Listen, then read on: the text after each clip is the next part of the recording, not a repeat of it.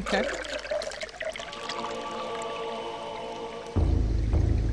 Well, we've been talking a lot about Shadows of the Eternals, and I totally went away from the part that I originally started talking about. Do you have any little input you could give us on the actual part I'm playing in Eternal Darkness right now? Going back to that for a second.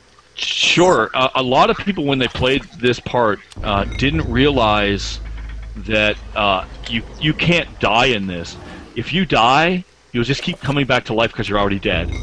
Oh wow, I didn't even know that. That's... Yeah, so if you sit there and get beaten, if you wait a while, you're actually, in some sense, I guess, you also have the curse of immortality. Nice. But in a different way, you definitely don't come back to life here, as we talked about before. You are dead. And so you can lose an arm, you can lose your head, and it'll come back. A lot of people don't know that. I didn't even know that, so... Grill Wow. says pick up the spell scroll. Oh, sad face, you Oh, bastard. sad face. Oh, well, if... Way to go, Asuka. Well, if you stand here and get beaten by these guys, watch, you'll just come back to life. Alright, Do it, I want to see this. We did this, and I guess the difficulty level's easy enough that not a lot of people died and noticed it. So, but yeah, you'll see. Any plans for different difficulties in Shadow of the Eternals? No, I was just about to ask that. That's a good question. Not sure yet, actually. There's a lot of reasons to do that, and there's a lot of reasons not to do it. Mm-hmm. I think a game, people want difficulty levels for replay value, and we're really going to focus on replay value on a content level. Yep, there I am. I'm back. Sorry. Let's see. No, you'll see. You're dead. No, usually you'd be dead, but then the magic invigorates your body, and there you go. Yeah. Oh, wow, that's actually not cool. Yeah, I never experienced that. Me neither. It was an opportune time to tell it, because very few people know about that, and it was... I know because I designed that. It was part of... I actually did a lot of the design for Anthony and how he should be and what would be going on there. What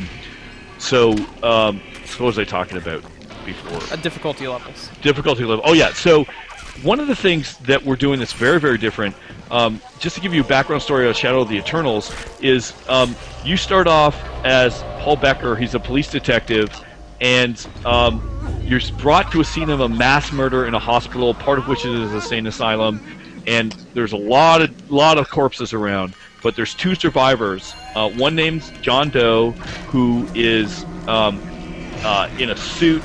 Oh no, sorry. John Doe is dressed like a biker. He's got a lot of scarification, tattoos. And the other is John Smith. He looks like he's from Wall Street. He's in a full three-piece suit. And the interesting thing about this is both of them don't know their names, but they want to kill each other. That's the only thing they have in common. Besides that, they're completely the opposite. And depending on how so your job's to interrogate them, and they start telling you stories that seem to be completely random. They seem to take place all over the world, and you're like, what is going on? What is wrong with these guys? But depending on the questions you ask and how you interrogate them and other things that you do during the game, you will actually play different characters in the same types of levels. Wow. So you might not play Clara, depending... I'm just giving this as an example. I'm not giving any spoilers on this. But you might not play this character depending on what decisions you make as Paul Becker and other things during the game. That's pretty amazing. I like that idea. Thanks. You guys seem to be doing a lot of different things, like you were saying earlier with this project. What made you decide now's the time to do this project? Well, I guess a lot of the things that we were talking about earlier, about the industry, I've been lucky enough to work with and work on very, very big titles and very big budget titles, and the industry's going in a direction where I just, as a gamer, I'm sensing it, and I could be wrong, but there's this distance that keeps growing, and I ask myself the question, why am I so excited about Star Drive, as an example, and less excited about this AAA project that's coming out next month. I can't tell you why, but I know that that's the case. And so we basically, a lot of us at Precursor said, what is happening in the industry that's pushing us this way? And certainly the business has gotten tougher, that's obvious. Disconnect that's been growing, and as a gamer and a person who loves to play games, we thought we would think about it and see what can we do about that? If there's this problem, there's got to be an opportunity, and the opportunity was, let's do these things that are different to see if we can potentially change things and do things that we feel that's very hard to avoid the trapper. If we can do things that bring us more in tune with gamers, where that feeling that I am describing isn't there as much, and that was a very personal take on that, and not everyone may feel the same way, but I feel that there's this divide growing, and I'm not liking it. It doesn't feel right. So that's why we did all this. I can definitely agree with the way you're seeing things, which is why, no offense to you or anyone else in Precursor, but I didn't know how things were going to be when I first heard about the project. I didn't know how things were going to go, but, it's kind of the reason why initially I was nervous. But now that I've seen how serious you guys are actually taking this and how much you actually care about the fans and the community as a whole, I have a lot more faith in, just the project in general. Because when I went into this, when I initially saw this, I didn't know what to think. But as I looked more into it, as I joined the forums, all of this stuff, I have such a better feeling about just gaming in general. I was really nervous to even set up this interview stream thing that we're doing now, because when it comes to the consumer, like you were saying, there is a disconnect now. So it's like you don't know what you're gonna get when you're actually said, hey, yeah, sure, we'll do a stream with you. And honestly, just seeing the games, the game industry as it is right now, I was very afraid that it was just going to be one of those things where it was going to be like, yeah, I'm going to talk a bit, but I'm never going to let you talk, or we're going to talk for like 30 minutes, or just because that's how games seem to be now. That's how the community seems to be. That's how, the people that are designing games seem to be now. So to actually be able to sit down and talk with you guys, have actual conversations, I have a lot more faith in the industry in general, as long as there are more people like you, because honestly, I'm just blown away. My mouth has pretty much been agape this entire time, because I can't believe I'm actually sitting here and doing this, and it's like such a privilege that I'm actually being talked to as a human being, is not as just a statistic. Well, thanks. It's interesting, and we've been talking about this at the office, and we're introducing a ton of new things, like community-driven content. Not driven, I guess, community, because we have our own. I'll go back into that one for a second. I want to make sure why. I'll tell you why I want to be very razor sharp on that one. Community participation and community-created content. Episodic content and crowdfunding. All these ideas together are very new, and a lot of people are raising up questions saying, I've never seen this before, this is really different, and they're hesitating. And I say a couple things to this, and we've been talking about it a lot, is come to the forums, see for yourself. I really, really mean that. You can see, you can chat with me. I've got so many chats going on the forums, and I've got just a ton of new friends that I've met. My Skype is exploded. But the other thing is, and I feel super strongly about this, we are introducing a lot of new things, and people may look at it and go, and maybe that raises concerns for people, but looking at the industry and the disconnects now, what concerns me and others at Precursor more is staying with those old ways, because it's not going well. It's not great, and something needs to change. So we're trying. We're not claiming to have the answer, but we're trying.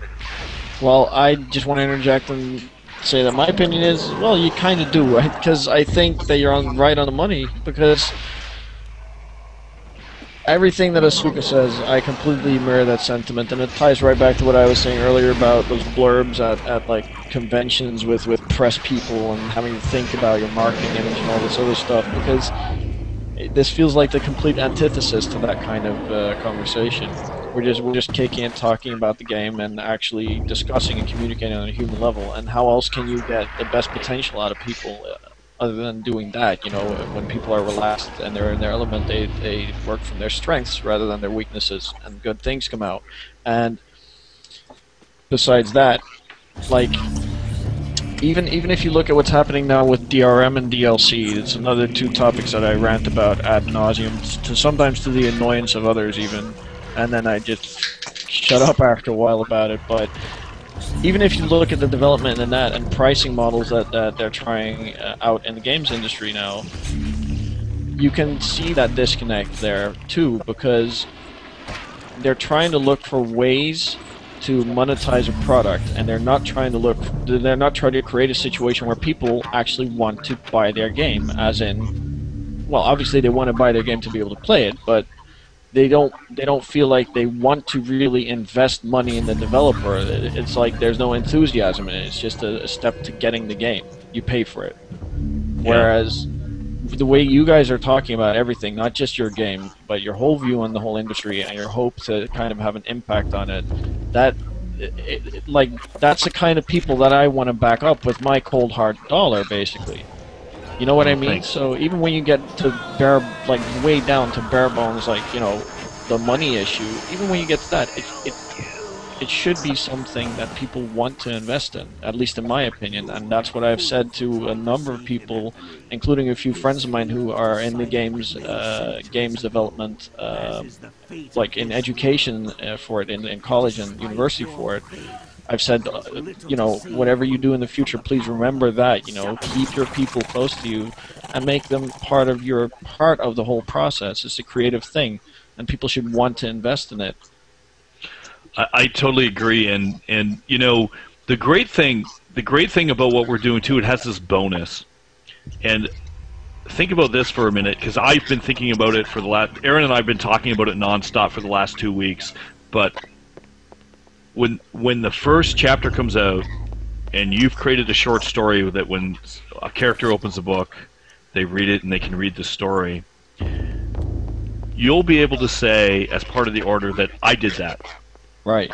And so it's not only the development of the game, but it's the process of going through that. And I've had a lot of people write me saying, dude, this is really cool what you guys are doing. I've got to tell you, I'm having more fun in the order than I have playing some games. Right. Yeah, me too. I've had the same thing.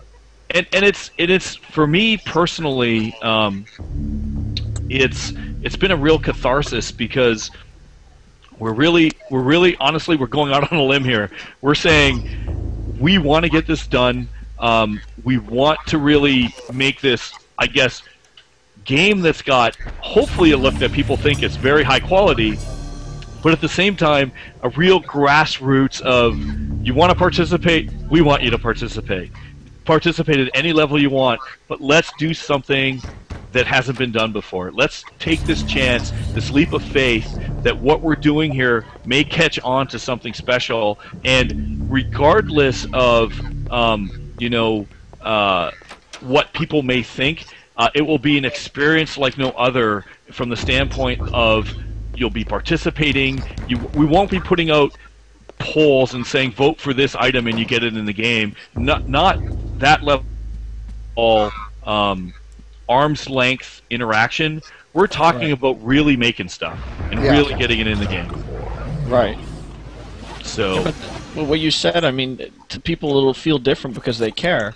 You know what you just said about those emails. That does, like it's really cool to hear, but it doesn't surprise me because that's exactly how I'd feel if I were to. Because I'm already thinking I'm going to go sign up on the forums and everything in it later after tonight and start.